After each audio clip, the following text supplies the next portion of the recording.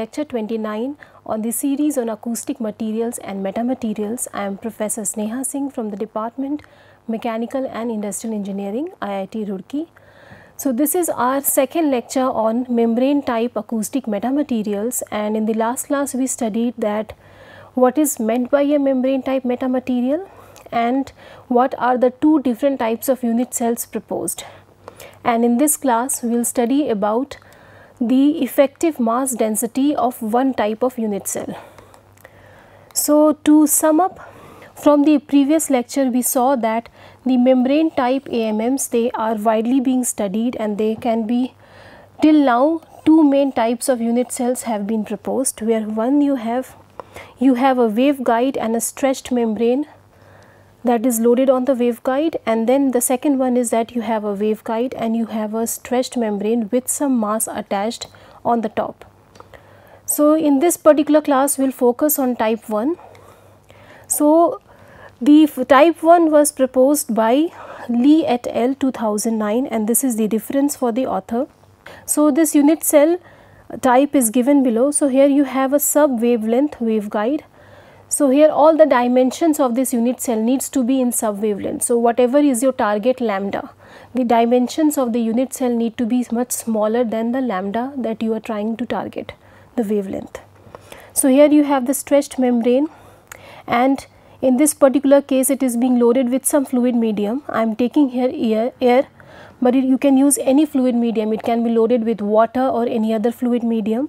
So there is some fluid medium, let's say air, inside this waveguide and a stretched membrane in between, and the pressure acting on the left and the right side, the average pressure is P1, P2, and a plane wave front is incident on this being the stretched membrane. So here for this particular unit cell, this acts like a typical mass spring oscillator. So in this case you have a taut stretched membrane.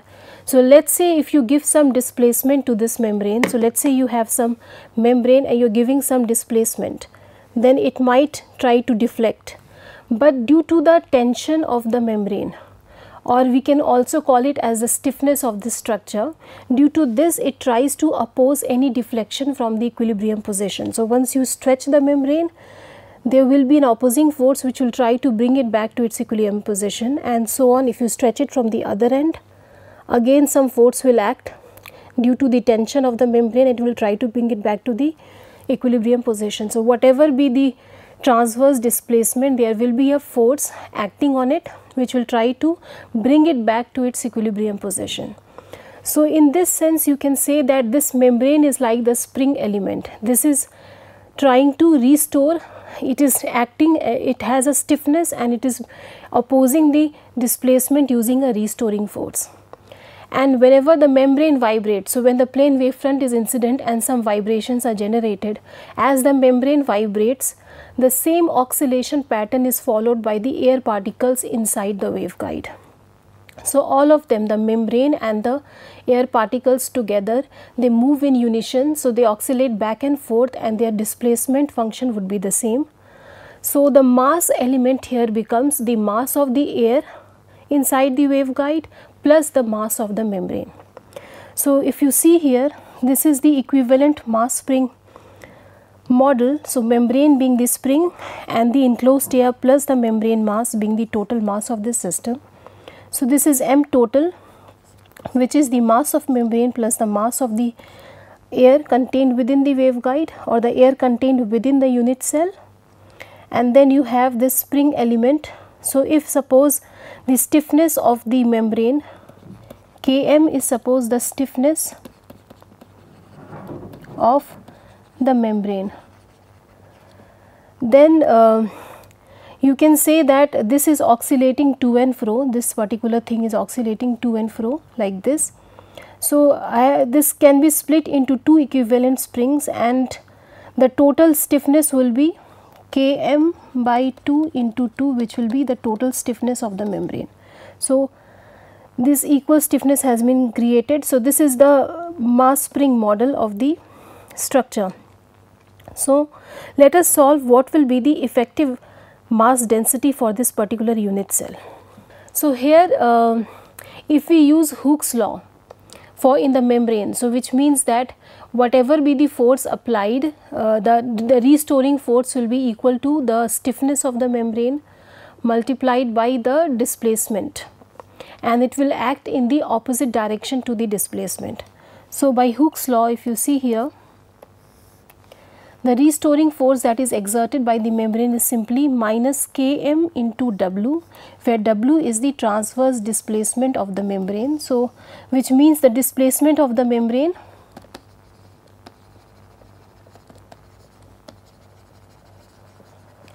in normal direction to its area.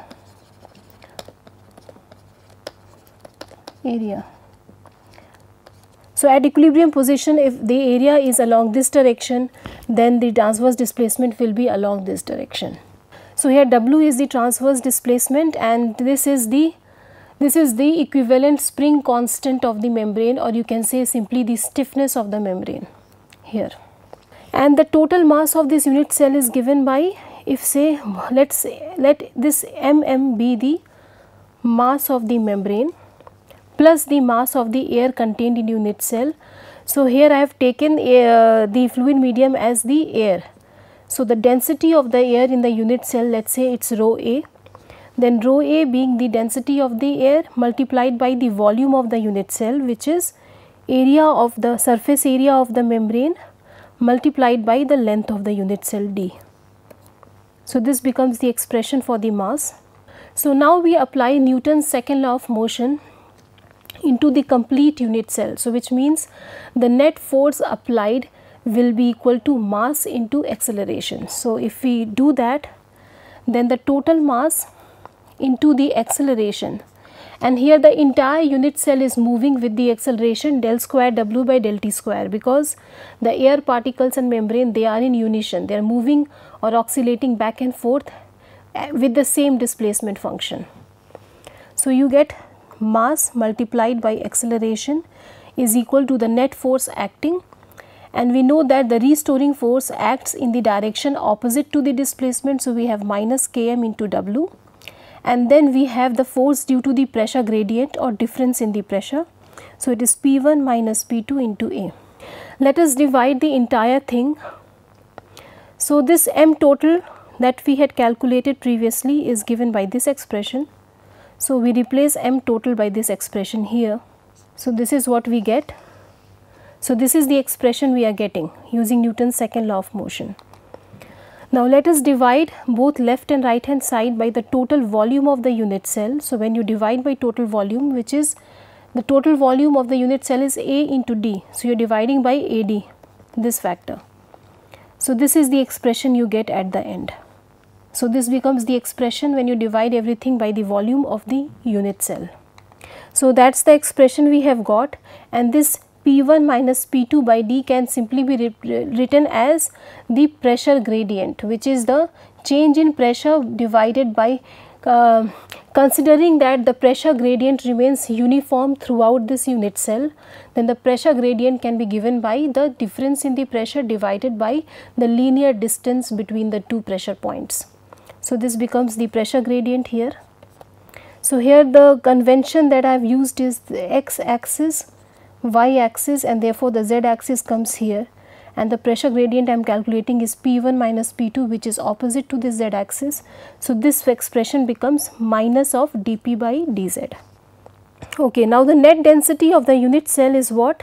The net density of the unit cell will be the total mass of the unit cell by the total volume of the unit cell. So m total by AD. So if you look at this expression here, this was what? This was the total mass divided by AD. So this becomes, this we can simply replace by a common rho, which is the density of the unit cell. So using this rho value here, what we end up with is this equation.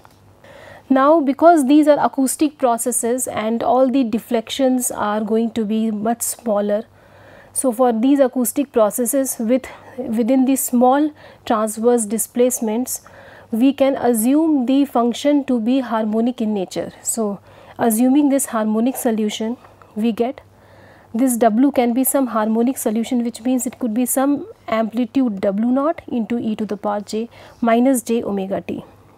So if this is a harmonic solution here, so when you differentiate it, so if you double differentiate this thing, what do you get? You get minus j omega whole square into W naught e to the power minus j omega t. So del square W by del t square comes out to be minus j square is minus 1. So what do you get is overall minus 1 into omega square W. This expression becomes W. So del square W by del t square is minus omega square W. So omega square W. So W becomes minus 1 by omega square del square W by del t square. So if we substitute this value here, so W can be written in terms of this quantity, then here everything can now be replaced and written as a double derivative of W. So it becomes rho del square W by del t square is equal to, it is Km by AD, and this W becomes minus of 1 omega square. So minus minus becomes plus here. So it is 1 by omega square del square W by del t square. So this W has been replaced with this expression here, minus del P by del Z. So this was the expression we obtained. Now let us, if we bring this expression to the other end and take this del square W by del t square as common, so this is what we end up with. It is, we have taken rho and del square W by del t square, so this becomes 1 minus Km by rho into A into D into 1 by omega square, and this becomes minus del P by del Z. So this is the equation that we are getting overall. So here in this particular unit cell, if you remember that the membrane was the spring and the total mass, which is membrane plus the enclosed air, was the total mass of the oscillator. So in that case, for that particular oscillator, what would be the angular frequency? The natural angular frequency will be under root of the stiffness by mass. So this becomes under root of the stiffness by the total mass. So this is the natural angular frequency of the unit cell. So we replace this particular quantity here by omega naught square. So this is the ultimate expression we are getting. Okay, so this is, so remember this expression. Now let's see how to represent minus dP by dz. Now if you have any Newtonian fluid, so any fluid which follows the classical laws of Newton's physics or the Newton's laws, then in that case it is the difference in the pressure between any two points which acts as the driving force for flowing the fluid. So the fluid flows due to the difference in the pressure. So the pressure gradient is actually making the fluid flow, and in that case, by definition, this total force P1 minus P2 into A is simply minus, again minus, here the minus sign is taken because of the convention of Z. Z we have taken in this direction, so P1 minus P2 is in the opposite direction. That's why a minus sign has come here. So this entire force is equal to the density into the volume, which is the total mass, into the acceleration. So for a fluid medium, considering the entire thing as a fluid medium, we get this expression. So this is the definition of effective density for a Newtonian fluid. So when you solve this expression, P1 minus P2 is equal to this, which means that this thing is minus dP by dz. And from the previous equation, this was our previous equation. So rho into 1 minus omega naught square by omega square into del square W by del T square is equal to minus dP by dz. So using this previous equation, what we get? We replace this dP by dz by rho effective. So what we get here is essentially, this will give us rho into 1 minus omega naught square by omega square del square W by del T square is equal to rho effective into del square W by del T square. if we take this value from here into this. So this gets subtracted, so rho effective comes out to be this particular expression. So this becomes our effective mass density of the proposed unit cell, where omega naught is the under root of Km by m total, the natural frequency of this unit cell. So here rho is the net density of the unit cell, omega naught is the natural angular frequency.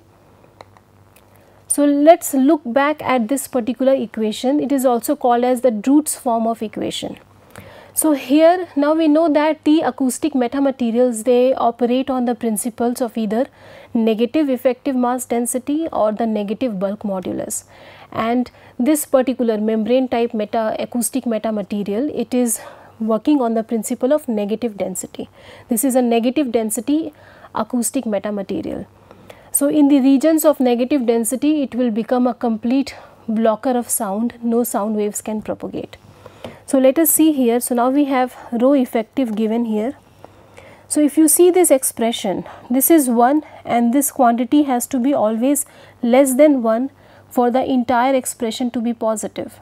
So which means omega should always be, when omega is greater than omega naught, then rho effective becomes greater than. So when omega is greater than omega naught, rho effective becomes greater than 0. But whenever this omega is less than omega naught, so between 0 to omega naught, this rho effective is always negative. So this is an important, very important finding. So in all our conventional materials, what we saw was that absorption, a very high absorption cannot be obtained at low frequencies, and even if it is obtained at low frequencies, the magnitude is low, as well as the capacity to block the sound. So for a traditional barrier material, they only perform well at high frequencies. At the low frequencies, they are not able to completely block the sounds because of the traditional mass frequency law. But here what we see is that within this range of frequencies, starting from 0 till the natural frequency of the unit cell, for this entire region, the density becomes negative, and in that case it does not allow the sound waves to propagate. So it is breaking the mass law. Now we get a broadband low frequency sound blocking or sound reduction. So let us consider this case by case here. So case 1, when omega is greater than omega naught, rho effective is greater than 0. In that case, the C, which is the speed of the sound, which is under root of B effective by rho effective, will be a real quantity. So the speed of wave propagation is real. The propagation vector itself is going to be real, which is omega by C. So overall acoustic wave equation is a plane propagating acoustic wave equation. So we get wave propagations whenever rho effective is positive. However, in this broad region from 0 to omega naught, rho effective becomes negative. So when rho effective becomes negative and B is positive, so B is positive, this is negative, we get under root of some negative quantity. So this is an imaginary number. K also comes out to be imaginary, and if you go back to the lecture on the introduction to acoustic metamaterials, we have already solved what happens when rho effective becomes negative. So we solved case by case what happens if either rho becomes negative or either B becomes negative. In both cases, the propagation vector is purely imaginary, which means the wave does not propagate, and this was the form of wave equation. If you solve it, this is the form of wave equation you get. So this means that this is like a decaying wave, it is not a propagating wave, and we know that the human ear, sound to a human ear is actually the pressure fluctuations which reach the human ear, and if there are no fluctuations, if it is not a fluctuating wave, it is just decaying, in that case it is not perceived as sound, so it is not carried forward in space. So this propagation does not take place. The wave does not propagate through the unit cell because now it is not a propagating wave, it becomes a decaying wave. Decays over space, does not propagate over space. So this is the overall conclusion, that the unit cell of the membrane type AMM has negative effective density, in a broad band frequency range below its critical frequency, and this range, which is what is the cutoff frequency below which we will have negative density. This range will depend upon, as you know, it depends on omega naught, because till omega naught we will have negative density, and omega naught is under root of Km by m total. So, which means it will depend on the stiffness of the membrane, and the stiffness is given by the membrane tension. The more tensed the membrane is, the more stiffness it will have, and then it will also depend upon the mass of the membrane. So, which effectively means it will depend upon the membrane's surface density and the membrane thickness. So, it will depend upon these quantities: tension, surface density and membrane thickness, as well as the mass of the fluid medium which is enclosed within this unit cell. And in this wider region, this unit cell does not allow any acoustic wave propagation, thus acts as a perfect sound blocker, or in this perfect sound blocker and this region of negative effective mass density. So, that was an advantage of using this metamaterial, that now we have a material which can offer to block the sounds completely and do not allow any more acoustic wave propagation in a broad region from 0 till its natural frequency. So, let us solve a problem to see how it works in practical life. So, here a problem given to you is that you have a membrane type metamaterial with 2 unit cells which are loaded with air at room temperature. So, that is the fluid medium. The membrane stiffness and thickness is given here. Thickness is 1 millimeters and the stiffness is 1000 newtons per meter, and the surface density of the membrane is 2 kg per meter square. So, the membrane, all the membrane properties are given to you, the density, thickness and the stiffness. So, you have to find what will be the range of frequencies where this metamaterial will completely block the sounds. So, let us solve this. So, here for a membrane type acoustic metamaterial with no mass attached, it behaves as a sound blocker, or it blocks the sound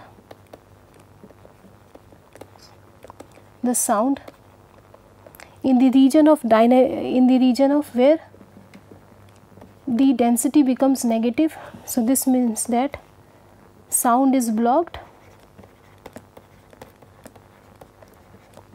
from 0 to omega naught. So, in terms of frequency, we can say that the sound is blocked from a frequency whenever the frequency is between the value 0 till its natural frequency, which is given by omega naught by 2 pi. Okay. Now, we know that omega naught is what? It is under root of Km by m total. So, we can say that the range we are looking for, the range where the sound is blocked, is going to be 1 by 2 pi under root of Km by m total. Now, let us find this value. So, what is this value?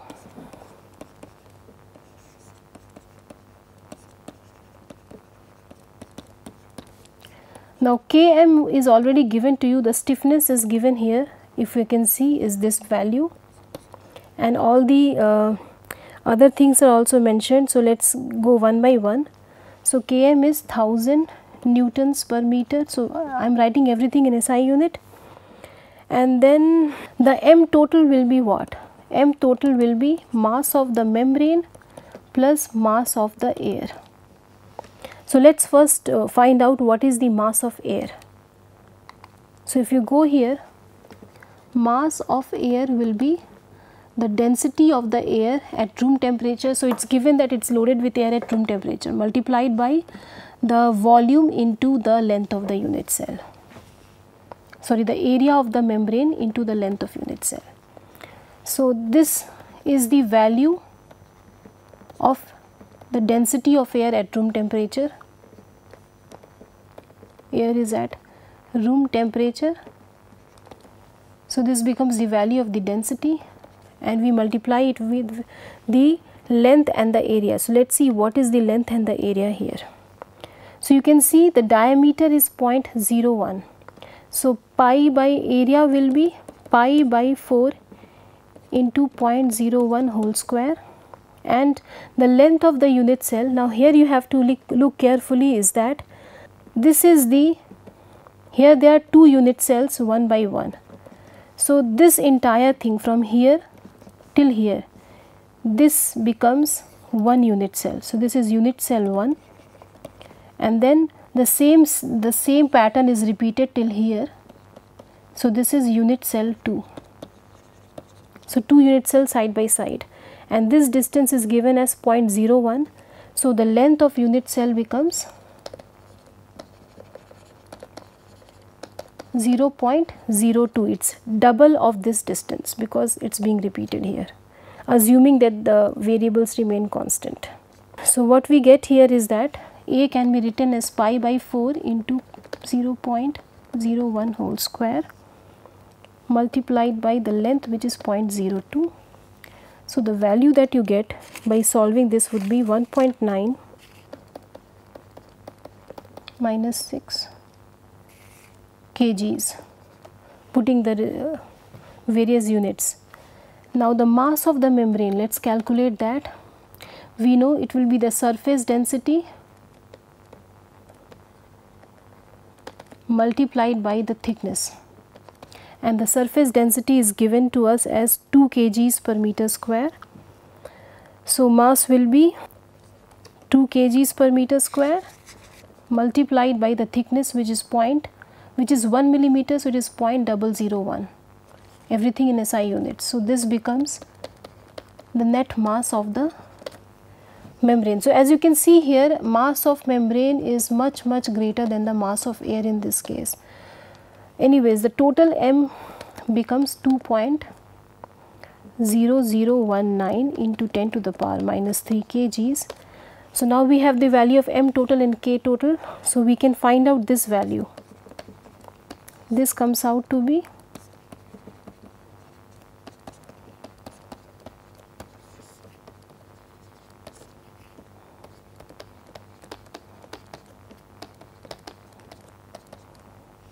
which is approximately this hertz.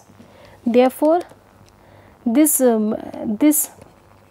AMM or acoustic metamaterial blocks the sound in the range of 0 to 1 by 2 pi under root of Km by M total. So that was already established in the previous slide. So this becomes 0 to 112.5 hertz. So this is the solution. So this shows that just a simple example where a membrane has been stretched with a particular thickness and density, and how using just the membrane, just manipulating these membrane properties, we are able to get a broadband range where the material becomes a perfect barrier material, and so on. So we will discuss about the second type of unit cell in our second lecture. So thank you for listening.